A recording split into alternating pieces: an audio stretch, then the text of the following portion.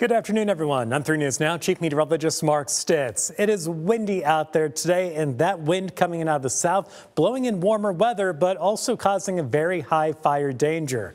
First, though, let's talk temperatures. Mid-70s today across eastern Nebraska, and western Iowa touch cooler, more low 70s for you with a whole lot of sunshine.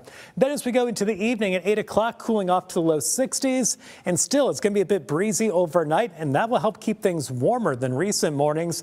50s across eastern Nebraska and western Iowa dropping into the 40s. Then tomorrow afternoon, more of the same, another windy day. Temperatures probably a little bit higher, mid and upper 70s, and just a few clouds in the afternoon thanks to some spotty rain off towards the central part of Nebraska. But as far as that fire risk, it is extreme out there not only today but also tomorrow. And the worst of the wind each day will be from the late morning into the evening. We're talking 20 to 40 plus miles per hour both Thursday and Friday.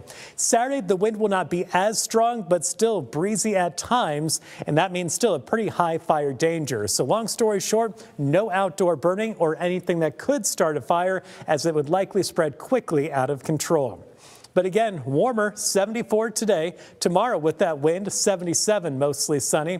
And a few more clouds Saturday, around 74. Sunday looking good, mostly sunny and warm at 78. Monday, the best chance for at least some scattered rain across the area. I don't think it's going to be for everyone, but one of our better rain chances coming up. And that'll keep us a touch cooler with more clouds, highs near 70.